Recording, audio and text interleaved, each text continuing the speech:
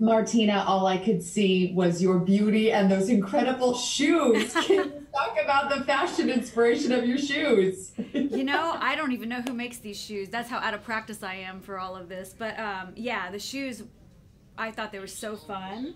And, you know, I'm all about great shoes, so.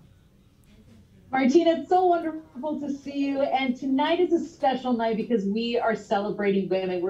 You've been so vocal about the lack of women being on radio. So what does it mean for you to see the change happening this year at the ACM Awards? Yeah, it's really great. I mean, the fact that all the nominees for Single of the Year were female artists, I just think it's you know, we're getting there. We're getting there, and there's so many amazing female artists that are here tonight that I've seen perform, and you know, kudos to the ACMs for honoring them, and also for the women for making such great music. Hi, Martina. It's a pleasure to speak with you. You're Hi. beautiful and Thank you.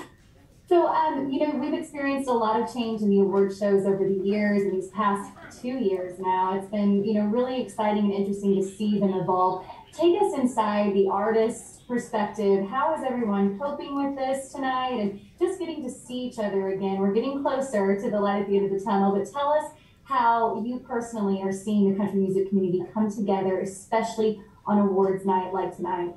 Yeah, well, it's really exciting to be here. Of course, it's not the same atmosphere as what we're used to, but you know, nothing's the same as what we're used to. So we're all dealing with them. ACM has been so careful and so, you know, particular about keeping everybody safe, and that really makes us all feel comfortable to come out and be a part of it. Hi, Martina. Thank you so much for being here. I just want to know what it feels like to be at the ACM Awards back in Nashville and what that means to you.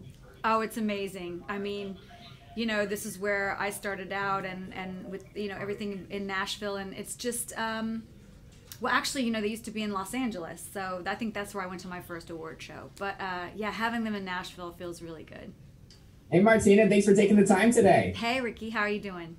I'm doing so well. Thank you so much. Now, Martina, it's amazing to see all these performers coming back together, giving us live music and just being together for the first time in a long time. But I got to ask you, what are your hopes for the remainder of the year as we finally see the light at the end of the tunnel? What are your plans? Yeah, well, hopefully I'm going to get back out on the road. I have dates starting in July through the end of the year, and we are so excited. It's been too long, and you know, I miss it so much. So I'm ready to get out and see all the fans and you know, sing together.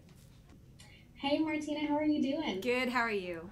I'm good. You have been such a wonderful female inspiration for me personally for so many years and so many others. But I have to ask, are you releasing any new music or anything you can come and share with us this year? I hope so. We're working on some new music, and just, you know, trying to get it all together, and it's been exciting to be back in the studio and be creating again, for sure.